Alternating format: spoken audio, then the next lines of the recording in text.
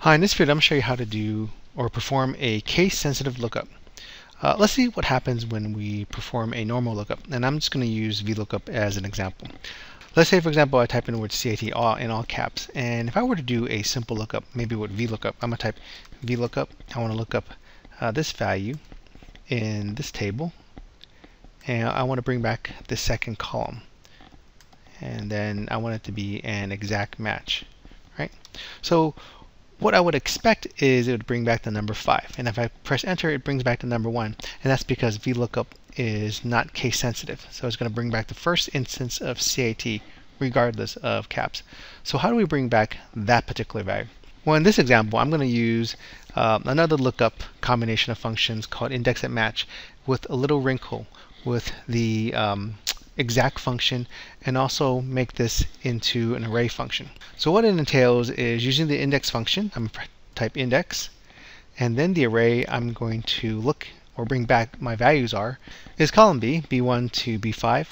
And what I want to do here is I want to look at the match function now. So I'm going to go and match the value of true. So what I want to do is match the value of true and look at the exact matches of, let me go ahead and complete this, the exact matches of this value compared to this particular range, and compare it to this range of values.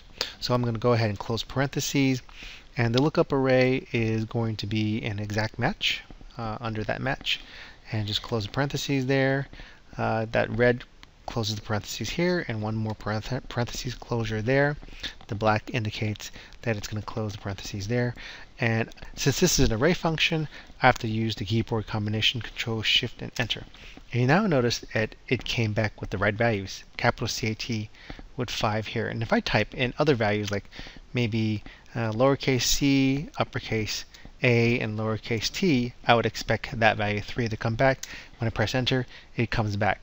So that's an example of how we can use the combination of index, match, and exact to bring back a case-sensitive lookup.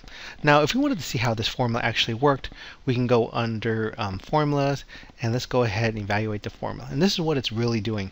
So what it's going to first look is it's going to look at the D1 cell. It's going to look at my lookup value here and compare it to the array here and see if they're true. So if I go and evaluate, you can see that it's looking up C, lowercase c, capital A, lowercase t. And once it does that, it's going to look also at the arrays here. The array, I guess the array that it's bringing back here. It's going to see which one's true, and the third one is true here. This one is true here, and so it's going to match that now. That exact function has worked. It's going to match the value of true and look in where it shows up here in this array. It's going to show up in the third place. So if I click evaluate, you'll see that 3 shows up. So it's going to look at the third record, or the third row, 1, 2, 3. And once you look at the index of B1 to B5, it's going to count 3, 1, 2, 3, and it's going to bring back that number 3. So if I click evaluate again, we'll see that number 3. So that's how these set of functions work to bring back a case-sensitive lookup. So I hope that helps. Thanks for watching.